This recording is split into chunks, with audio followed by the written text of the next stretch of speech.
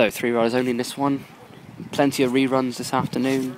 It's got Smith on 1, Bessant on gate number 2, no ride on gate 3, and on the outside Dave Murphy. Leyton Glover excluded for ramming in the previous race, causing bikes to collide and get stuck together. So here we go. Smith, Bessant and Murphy. So takes over the way they go. Good start from the outside for Dave Murphy! What a start from the man! What a bit wobbly there! Murphy leading!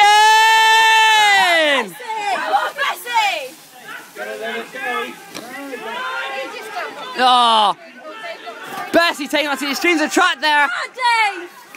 On your own, Dave, on your own.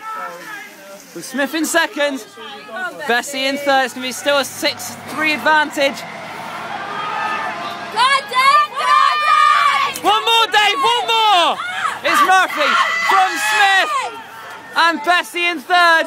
I think Murphy's just done enough. The winner's going to be Dave Murphy with Aaron Smith second.